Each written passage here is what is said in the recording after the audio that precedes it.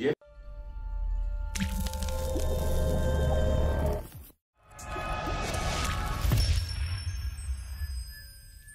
you have pain in the front of the knee when jumping, running, or playing basketball? You may be having jumper's knee or patellofemoral pain syndrome. So today we're going to go over one test that you can differentiate between the two. My name is Dr. Marco Lopez, Doctor of Physical Therapy and Certified Strength and Conditioning Specialist and co-founder of the Basketball Doctors. Today we're going to go over one quick test that you can do to find out if you have jumper's knee or patellofemoral pain syndrome.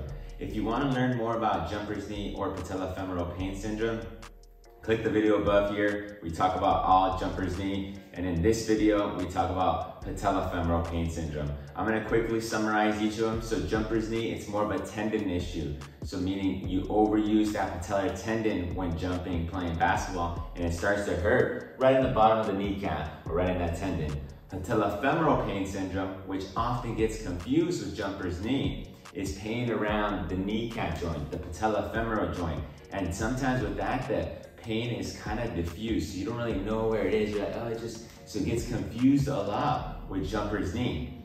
So, but they're very different pathologies and they have different rehab.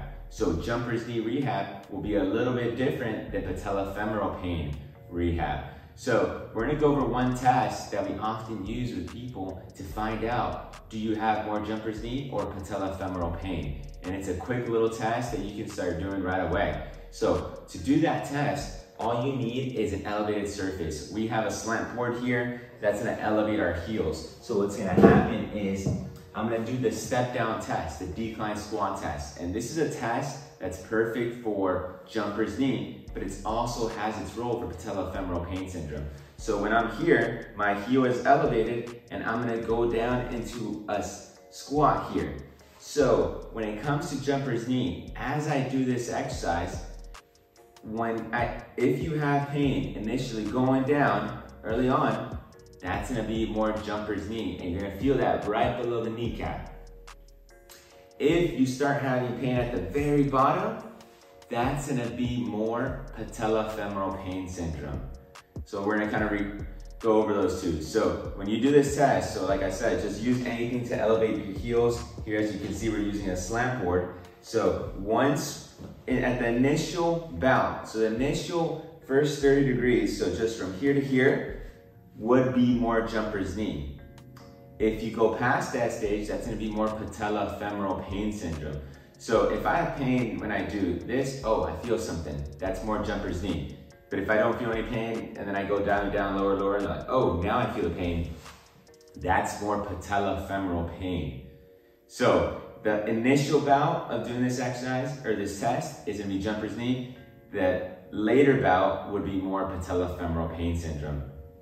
And it might hurt in the same area, but if it hurts early on, that's more jumper's knee. If it hurts later on, that's more patellofemoral pain syndrome. So I'm gonna show you a different angle here as well. So in the side view, if I'm here, this is more jumper's knee. As I get lower, that's more patellofemoral pain. And it's gonna hurt around that kneecap area. So that's just one quick test you can do besides symptoms. And we talked about that in those previous videos, but symptoms meaning, do you have pain going down the stairs, sitting for a long period of time? That's more patellofemoral pain syndrome versus jumper's knee. It's gonna hurt more with activity, jumping, running, playing basketball. So to recap, when you do this test, use anything to elevate your heels. You can use a weight plate. But if it hurts initially for the first 30 degrees, that's more jumper's knee. If it hurts after that, it's more patellofemoral pain syndrome. Hopefully you kind of learned the differences between the two. And like we said, we have a bunch of videos talking about the difference between both.